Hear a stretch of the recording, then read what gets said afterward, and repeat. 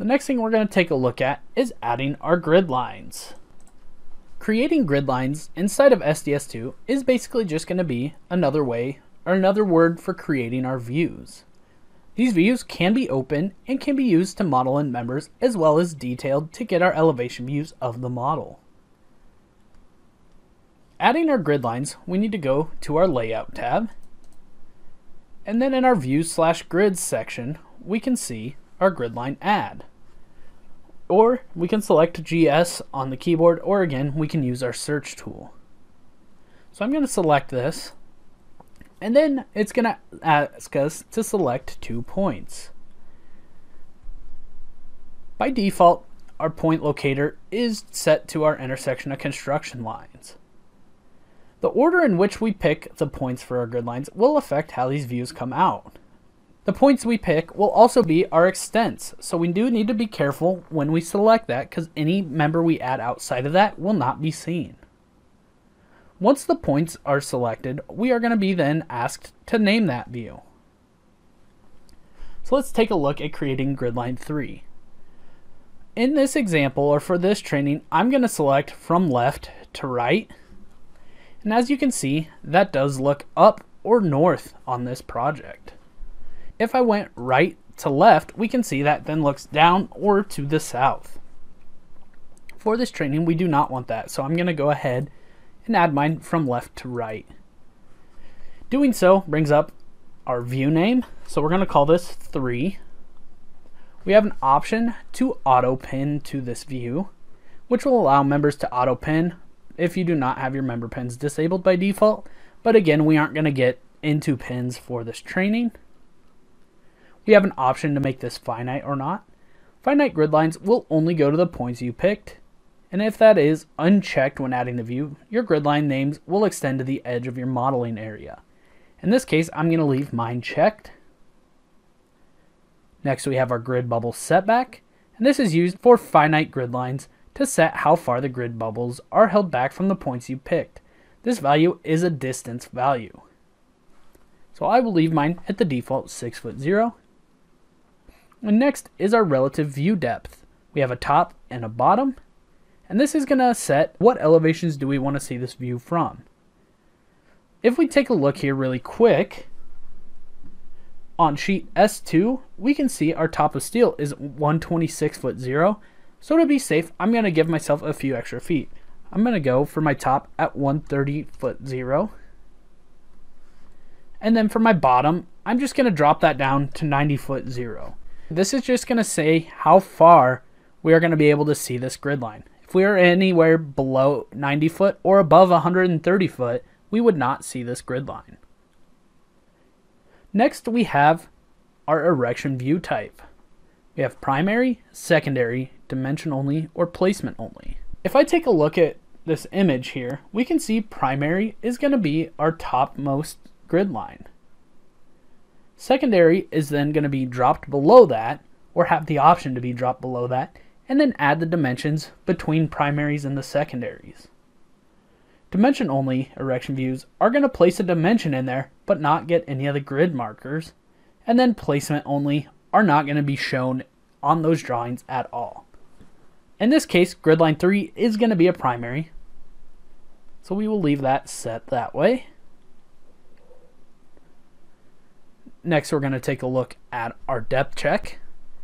And this is how far in and out of that view we are going to see when we have that view open.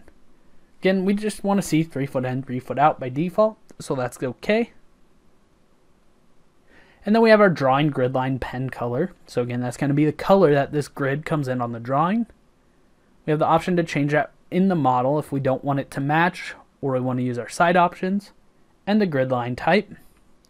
And then we have the option to make it the default view and for detailing.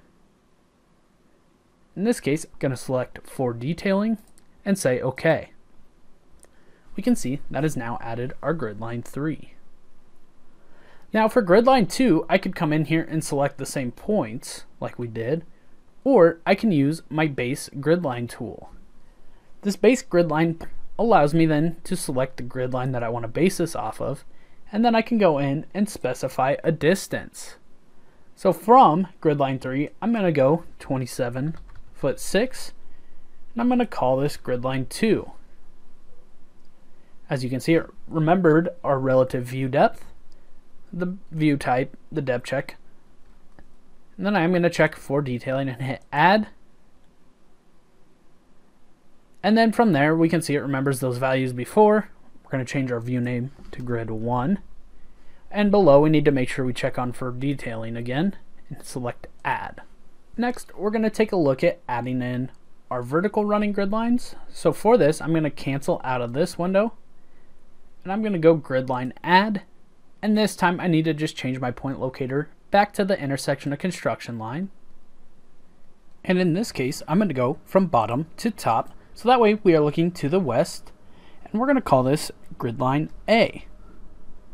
Again, we need to make sure our bottom is from 90 foot 0 and our top is at 130 foot 0. And then mark that for detailing. Again, I can use the base grid line tool, select grid line A. I can go 25 foot 0, call that grid line B, check on for detailing and add. We'll go, the next one is 25 foot as well, and that's C. Check on for detailing, add. View name D is also 25 foot 0. Mark that for detailing and add.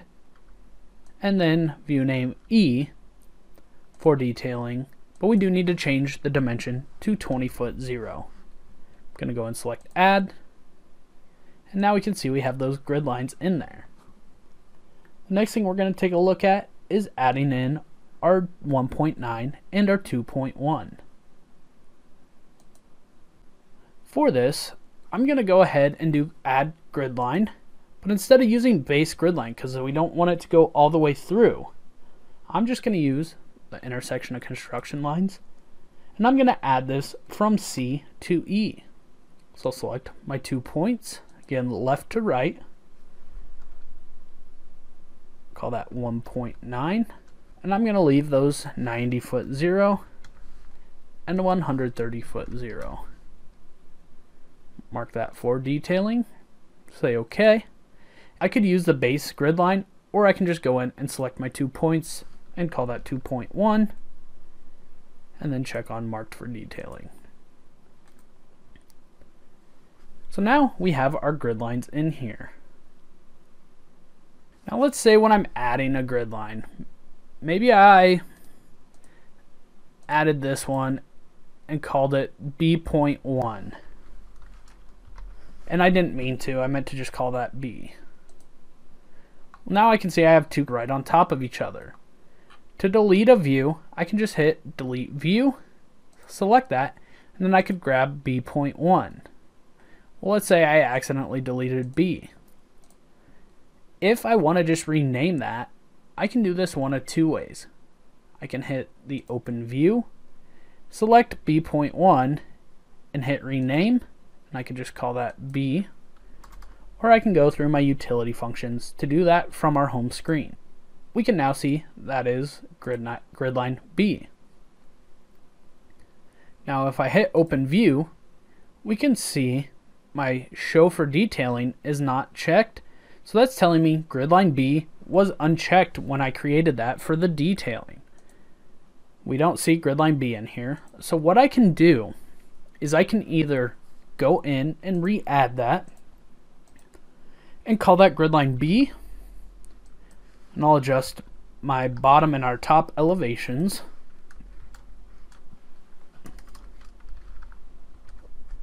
And then mark that for detailing and say OK. And it's going to ask me if I want to replace that. So in this case, I'll say yes. And then I just right click to close out of that command. Or if I change my selection filter to grid lines, I could then double click on the line itself and make whatever changes I need to there. Now you got to make sure you double click on the grid line itself and not the grid bubbles, as I cannot select those here. Again, we'll want to return that back to our default.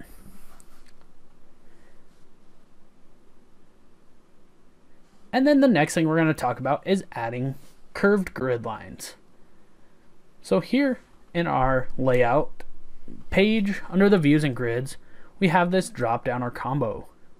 We can go add curved 3-point or add curved radius. When we go to add that, if I just run our add curved grid 3 points, I can then go in and select my 2 points and then set the 3rd point to determine our radius.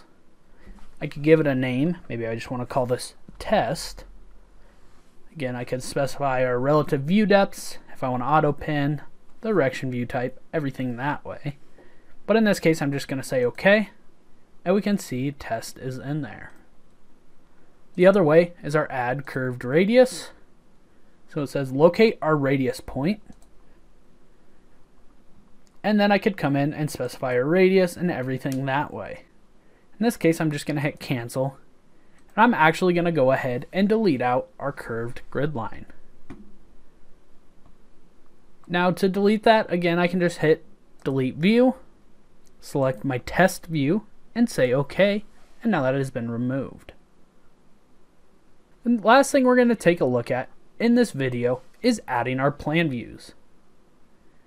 To add a plan view, we need to go inside of our navigate section here. We'll just select our plan view button. When I select this, this is going to allow me to specify a reference elevation. So remember, we created our AB plan at 99'2". If we take a look at sheet S1, we can see second floor elevation is 114'6". So in here, we're going to type in reference elevation of 114'6". I'm going to say OK. Now to view or to confirm that that changed to the correct elevation, we can see here at the bottom our elevation says 114'6", but our view still shows as AB plan. We just need to make sure that we go in and save this view. Because we haven't saved this view, we changed into that elevation. Well, we didn't save over anything, so our AB plan is still 99'2". We just have to create or save that view at this elevation. To do so, we'll just hit our Save View button.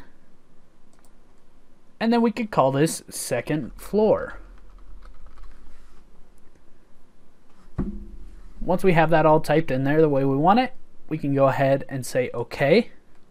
And now we can see our view shows second floor and the elevation 114'6". So we'll go ahead and do this for our roof framing plan as well. If we take a look at sheet S2, we can see our roof framing plan is 126'0". So again, we'll hit plan view. We'll type in 126'0" and say OK. And then we can hit save view as, and we'll call this roof framing plan. I'll say OK, and now we can see roof framing plan.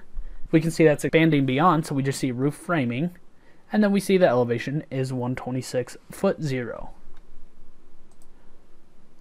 The last view we'll create for right now is on sheet S4, and that is going to be our mezzanine level.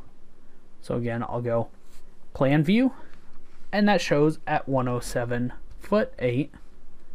Say OK. Save view as, and we'll call this mezzanine.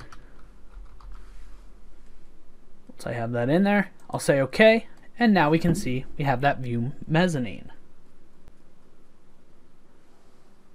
If I want to take a look at my different views, I can simply select my open view icon to take a look and see what views are in here.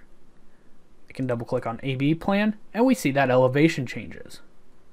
Another way I can do this is Control O on the keyboard to open that, and we can open up our different views. So again, second floor, we see is at 114'6". Now if I would have saved or not deleted out that curved grid line, I could try opening that up.